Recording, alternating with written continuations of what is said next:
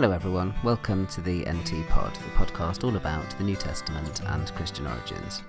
It's episode 19, and today we're going to be asking the question, was Jesus born in Bethlehem? Back on Christmas Day in 2002, and then again in a repeat on Christmas Day in 2003, I took part in a documentary on BBC Radio 5 Live in the UK, and it was called The Real Jesus Christ. Has to be said, it's not the most dramatic or exciting kind of title, because you can find that there's quite a few documentaries with the same kind of title. In fact, I even took part in another one on Channel 4 back in 1999. Well, this one was presented by Clive Anderson, the guy that does things like Whose Line Is It Anyway? The former barrister, often appears on the BBC and other British networks. And right at the beginning of the episode, they asked the question, where was Jesus born? And to Sounds of Christmas Carols, they contrasted something that I said with something that Tom Wright said. Here's a little clip of what Tom Wright said about Jesus' birth in Bethlehem. I don't see any reason why Jesus shouldn't have been born in Bethlehem. We have two different stories, one in Matthew and one in Luke. Matthew's one is told from Joseph's point of view, and Luke's one is told from Mary's point of view.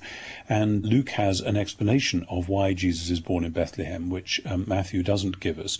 The thing is, these stories are told not just to give us a nice, pretty Christmas story, as we think, but they're very much political stories.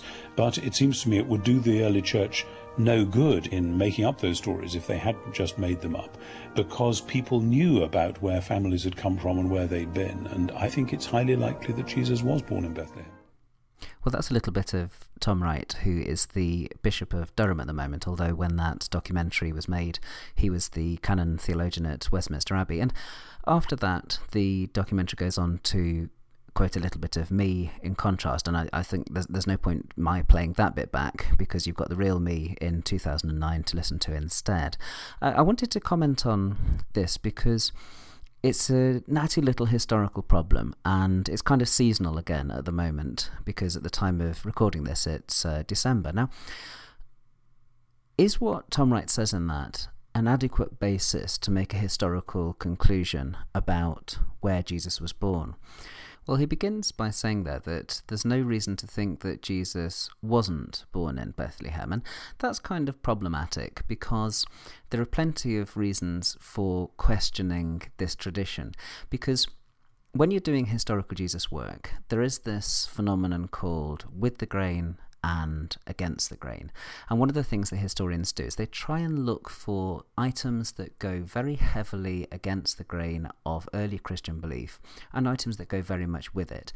Now, the thing about this is that items which go a little bit against the grain are inherently more likely to be historical, because they are things that we find it much more difficult to believe that they would have made up. Now, when you get with the grain material like this, when you get material like the tradition that Jesus was born in Bethlehem, it's a tough one, because it's the kind of thing that you could imagine somebody making up. Why do I say that? Well, in the Old Testament, in Micah, in fact, in Micah 5:2, you have a prophecy that a ruler will come from Bethlehem. Let me read it to you. It goes something like this: "But you, Bethlehem, in the land of Judah, are by no means least among the rulers of Judah, for out of you will come a ruler who will shepherd my people Israel." Now, let's imagine that you were somebody in the first century who had absolutely no idea where Jesus was born, and you wanted to find out where Jesus was born. What would you do?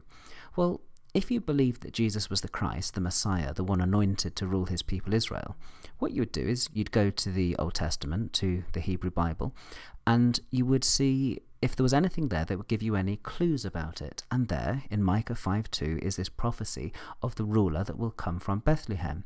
So could it be that Matthew, or someone like him, actually invented this tradition on the basis of this Old Testament scripture? Well, in fact, that's the very kind of process that lots of people think is going on here, and that what you have is a process that the scholar John Dominic Crossan calls prophecy historicised, where some of the earliest Christians, they search the scriptures to try and find things that Jesus might have fulfilled. So here what you would have would be early Christians, perhaps the first evangelist Matthew himself, going and finding this detail and then creating a narrative on the basis of it.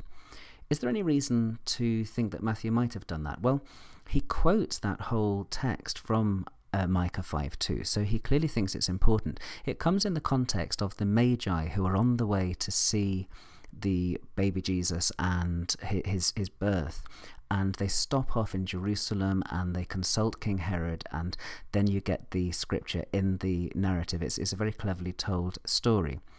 But is there anything else? Is there anything which might suggest that this detail about the birth in Bethlehem wasn't invented?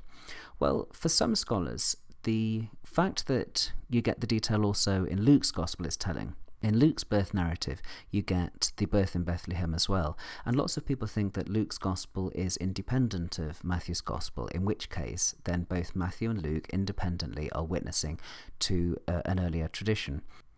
The difficulty, of course, with that sort of view is that if I'm right, that Luke knows Matthew's gospel, then Luke isn't an independent witness to this tradition. Doesn't mean it's wrong, but it means that Luke isn't independently witnessing to the same tradition, that he could have got it, in other words, from Matthew. What about other evangelists? What about other gospels? Well, there's no mention of Jesus' birth in Bethlehem in Mark's gospel.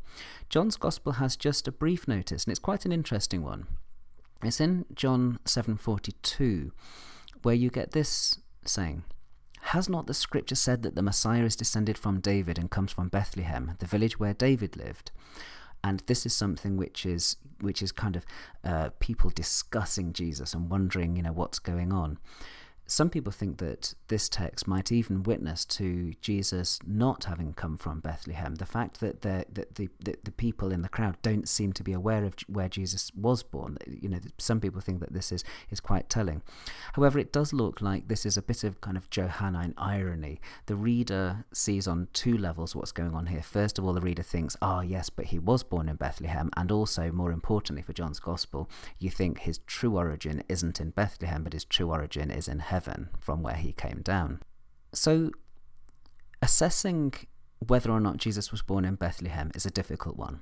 It goes very much with the grain, as I was saying, because there's lots of reasons you could imagine that somebody would make up this tradition. But the thing about that is that it doesn't mean just because something goes with the grain that it is necessarily unhistorical. It's just that it's difficult to test it. Is there anything else? Is there anything that could suggest that this might indeed be an original nugget of tradition? Well, there is one small consideration, and I myself don't know really how much weight to put on this kind of argument, but I'll put it out there anyway because I think it's important that everyone makes their own judgment on these things, and I don't just tell you what I think you ought to believe. But in Romans, in the Epistle to the Romans, which takes us back pretty early, Paul already in chapter 1 verse 3 speaks about Jesus as being of the seed of David. Now this means that from very early on, Jesus is already regarded as being the son of David, a title that he often has in the Gospels. Now if Jesus was thought of as being somehow of the seed of David, descended from King David from ancient times, could it be that that tradition was itself generated by traditions that remembered that Jesus was born in David's own town of Bethlehem? Could it be that somehow Jesus' birth in Bethlehem triggered for his family the thought, well, could he be someone special? Could he be someone different? Especially if the other members of the family were not born in Bethlehem and were born in Nazareth.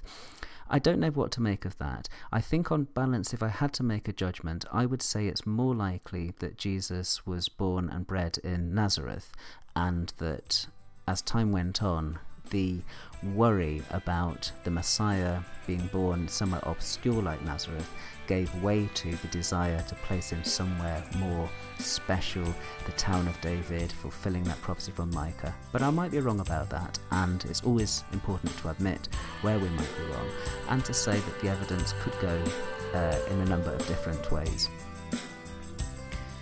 Well, thanks very much for listening to the latest episode of the NT Pod. You can find me on the web at podacre.blogspot.com. You can Google for the NT Pod, or you can find me on Duke University's iTunes U. Oh, one more thing. sorry that it's been such a long time between episodes. What happened was the bottom fell out of November and December for me. I was very busy with lots of other things, and this is the reason why I always resisted saying that the NT Pod was going to be a weekly podcast, because I knew the time would come when I would find it difficult to do it every week. But I've got one more to come before Christmas, and it will also be on a theme that is related to the Christmas festival for those of you that are interested in that. So thanks again for listening, and I'll see you soon.